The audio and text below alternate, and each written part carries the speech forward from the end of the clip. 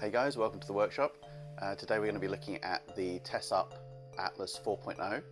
It's a vertical axis wind turbine. It's rated to 4 kilowatts and I've purchased this to hopefully replace my aging petrol generator. So this is going to be an unboxing video and this will be genuinely the first time that I will have opened this box.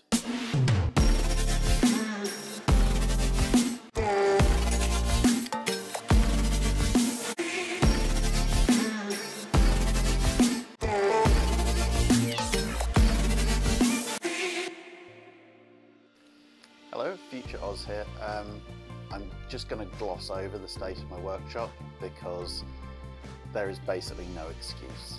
So let's jump into the video. Okay, so let's open this box up and see what's actually in there. Hopefully there should be an inverter, a charge controller and a wind turbine. Let's find out.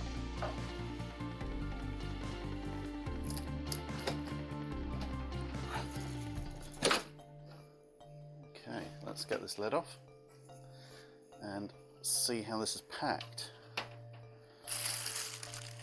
It seems to be a lot heavier at one end than another, so hopefully I don't cause this box to fall over when I start unpacking it. It seems to be well packed with foam, so hopefully that's a good sign. Looks like we have a turbine shaft. It looks like the actual shaft itself on the Tesup vertical axis wind turbine is actually rusty, so perhaps that's been sat around for a while. Never a good sign. Let's see what else we have in here. Looks like we have the blade edges.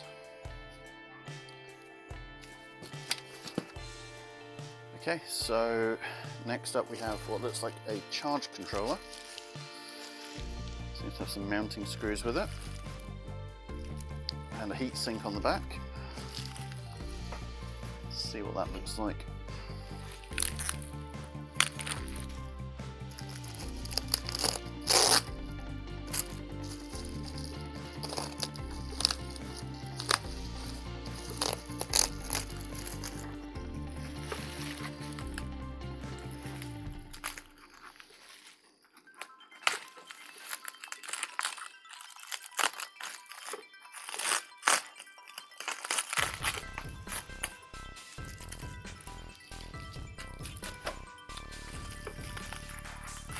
Okay, let's open this up.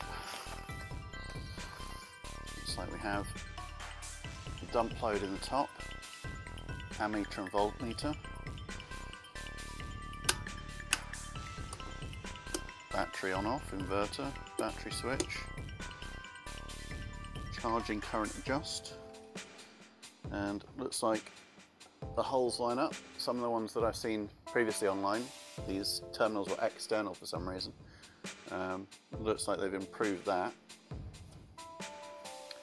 All in all, it's been well packaged, doesn't look like there's any damage to it. So I assume we're going to have to wall mount that well off the wall to make sure that there's plenty of space at the back for the heat to rise. But yeah, one charge controller.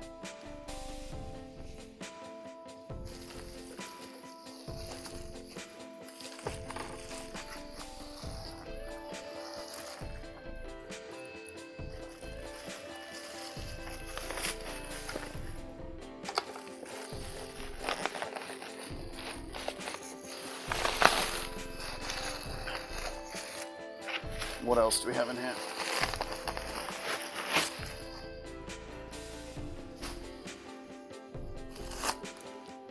Okay, well,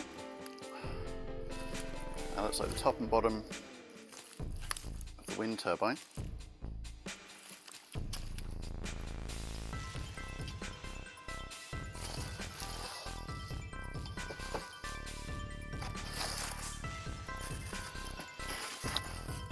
Hoping there's an inverter in here because I did pay for one.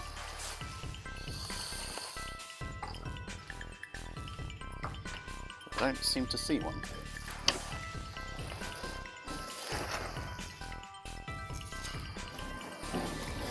Which is obviously a little bit of a worry.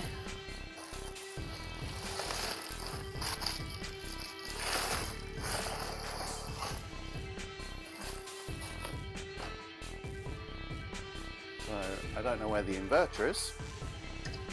I paid for a 5 kilowatt grid connected inverter, but that appears to be missing. So I guess I'm going to have to get onto customer services and find out what on earth has happened to my inverter. Okay, so final part of this. If I can get it out, this is very heavy.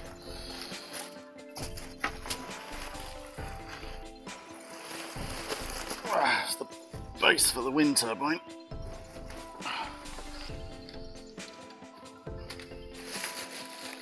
Huge amount of weight to this.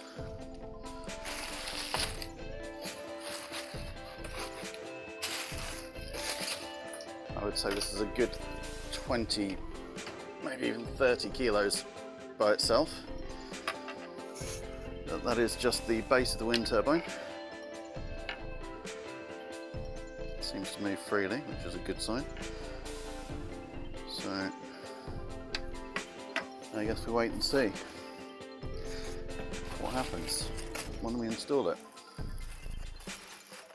As I mentioned, the inverter appears to be missing. So that's everything that's in the package currently.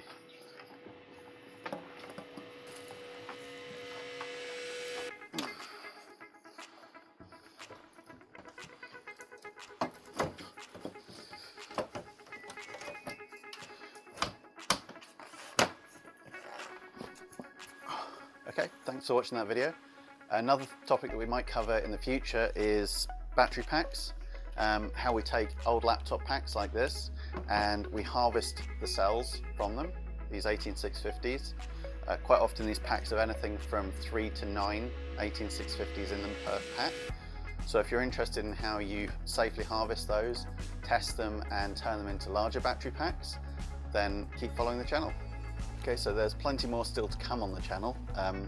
Obviously if you have an interest in these little things and how they become pack like this, then let me know in the comments below. Maybe we could do a deep dive into batteries and building your own 18650 battery packs. This is a 14S 20p pack. It's about 2.4 kilowatt hours of storage, and this is a pack that I built a few weeks back.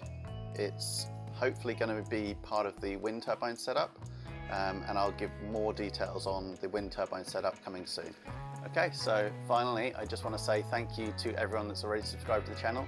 We're just starting out, so obviously the more likes and the more subscriptions, the more shares, it's very much appreciated, and hopefully I'll see you in the next video. Thank you.